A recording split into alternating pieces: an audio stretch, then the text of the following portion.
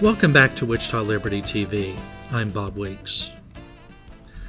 Well, I'd like to continue explaining more about the city's legislative agenda and another problem, which is that the City of Wichita's legislative agenda regarding the Affordable Airfares Subsidy Program seems to be based on data that is not supported by the facts. Now, the Affordable Airfares Program pays a subsidy to discount airlines to offer service in Wichita. For many years, the airline that received the most subsidy was AirTran. And now that Southwest Airlines has merged with AirTran, and now that Southwest offers service to and from Wichita, it is Southwest Airlines that receives a subsidy. Now, the reasoning for the subsidy program is that by having a discount airline in Wichita, other airlines will also offer lower fares. And that's undoubtedly true.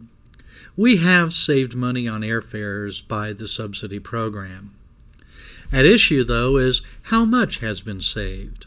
The Wichita legislative agenda states this: since 2002, Affordable Airfares has provided $1.446 billion in savings for Wichita airport travelers.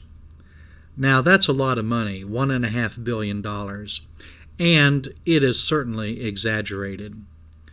Now, we don't really know how much the subsidy program has saved, as we cannot know what would have happened had there not been the subsidy program. So we have to estimate, and here are two estimates. A study from Dr. Art Hall at the University of Kansas contained this: combining the estimated aggravated savings for AirTran and Frontier sums to an annual average range of $31 to $39 million. And minutes of a REAP board meeting from a few years ago mentioned $33 million that was saved in 2010. So if we use, say, $35 million as the annual savings, then for the 12 years from 2002 to 2014, these savings add up to $420 million. But the city uses a value that is 3.4 times higher. I think Wichitans might want to ask City Hall, why is there such a large difference? And the city's legislative agenda also mentions a presentation given by William S. Swellbar, an aviation industry analyst, who reported the Wichita airport performance is acknowledged for its unique performance in growth and capacity. But there are several curious aspects of this presentation. Well, here's a slide from the presentation that needs some examination. It's the slide that shows growth in traffic at the Wichita airport, and it really needs to be interpreted with caution. First, note that the scale of the vertical axis does not start with 0, and that's something that needs to be recognized, because the bars for departures from the airport appear to be rapidly rising. The bar for 2013 looks to be about twice as tall as the bar for 2012. This leads to the impression that whatever it is these bars represent, it has doubled from 2012 to 2013, and that's because bars on a chart traditionally represent a quantity of something starting from 0. Well, when we examine the entire vertical axis of this chart, we see that it does not start with 0. Instead, it starts at the value 12,050, and the entire axis represents a range of 250 passengers per year. Now, this means that the increase in departures from 2012 to 2013, which looks like an impressive jump in Swellbar's chart, a doubling in value, is really just an increase from 12,120 to 12,195. That's a growth in departures of 75 flights per year, which is 0.62%, or about 6 flights per month.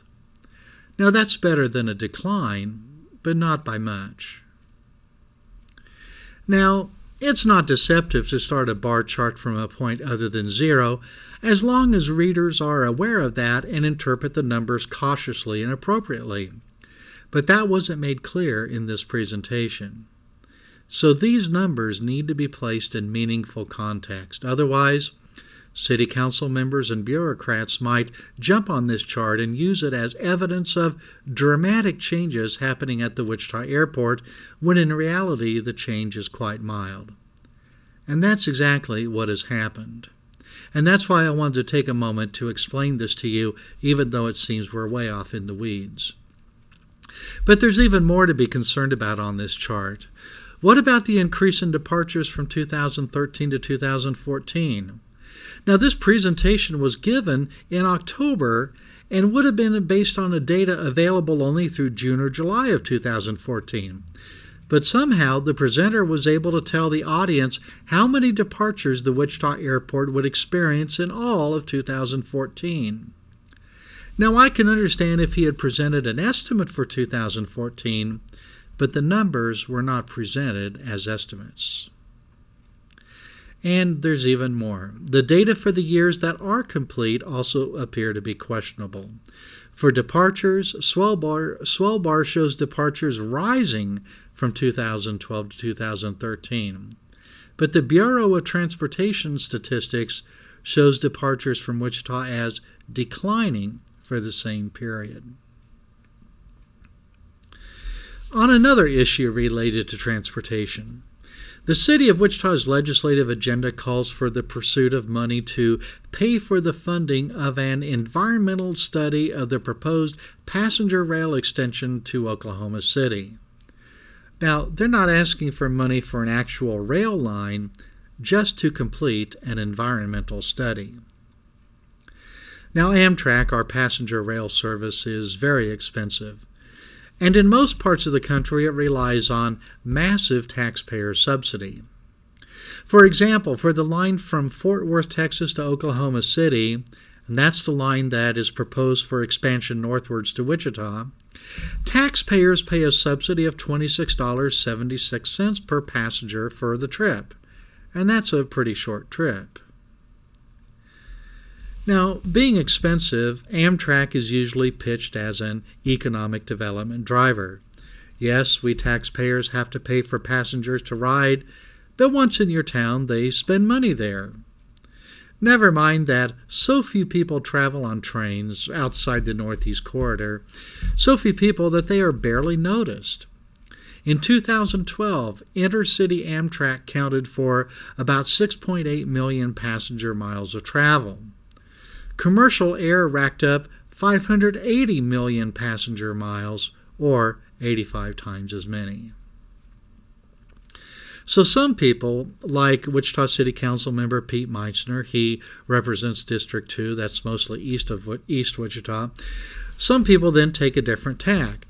Passenger rail is now all about boosting business productivity. The Wichita Business Journal reported this in 2012. For him, Meitzner, they're referring to, for him and the local business leaders he's spoken with, it's all about productive hours. Meitzner says the people who are interested in regional train travel for business are often people who are currently driving to their destinations instead. They're equipped with smartphones, tablet computers, and other technologies, but they can't use them much or at all while they're driving. Sitting on trains, Meitzner said, business people could get work done. And he suggests the rise of new mobile technology is one reason passenger rail travel is on the rise. Well, unfortunately for Meitzner's business case, at about the same time as that article, the New York Times published a piece detailing the extreme frustration Amtrak riders have had with on-train Wi-Fi service, reporting, for rail travelers of the Northeast Corridor, the promise of Wi-Fi has become an infuriating tease. And contemporary news reports report that Amtrak is still planning to upgrade its Wi-Fi systems. And then, when we consider the speed at which government works, by the time a passenger rail line could actually be established between Wichita and Oklahoma City, it's quite likely that driverless cars will be a reality. Remember, we've been trying to raise money just for an environmental impact study for many years. Now, with driverless cars, people can be in their car and use their computers for business productivity, and they can travel directly to their destination instead of to the train station. Plus, they will be able to do this on their own schedule, not on Amtrak's schedule. And that is invaluable, as only one train each day is contemplated. Furthermore, if there really is a business case for travel between Wichita and Oklahoma City, I imagine that some of the entrepreneurs who have built a new industry around intercity bus travel might establish service.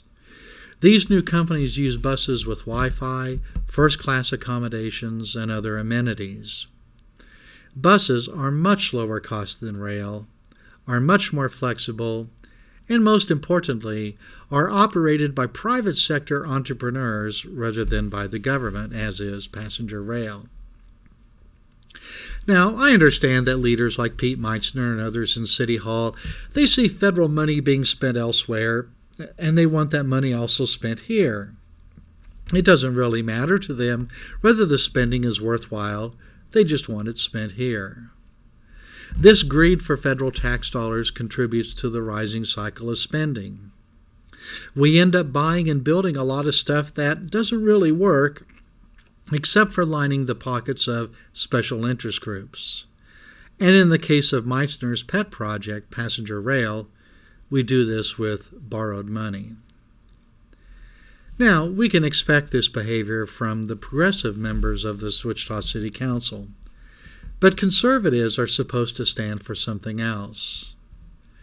So instead of calling for the expansion of Amtrak, perhaps the worst of all federal agencies, the city of Wichita should do taxpayers a favor and call for an end to the government subsidy of Amtrak everywhere across the nation.